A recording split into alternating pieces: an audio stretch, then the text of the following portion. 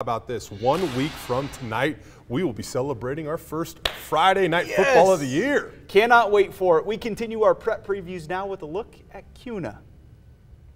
I feel like I hit the jackpot. I really do. I hit the jackpot landing here. There's a ton of new faces for Kuna this fall, led by new head coach Jeff Shank, who takes over after Sherm Blaser took the head coaching job at Owyhee High School this offseason.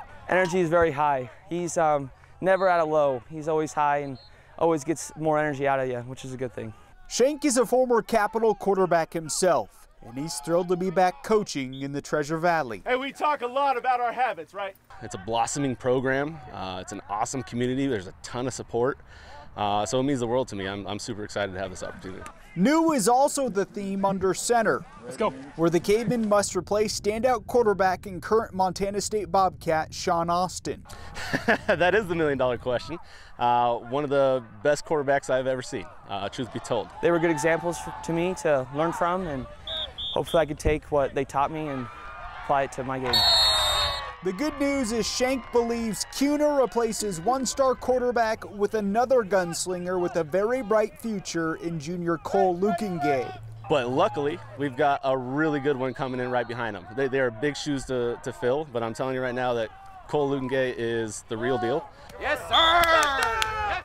On the field, I like to break down defenses a lot in the film, and I like to study the game and find ways to pick apart the defense week to week, and so I like to beat him with my mind.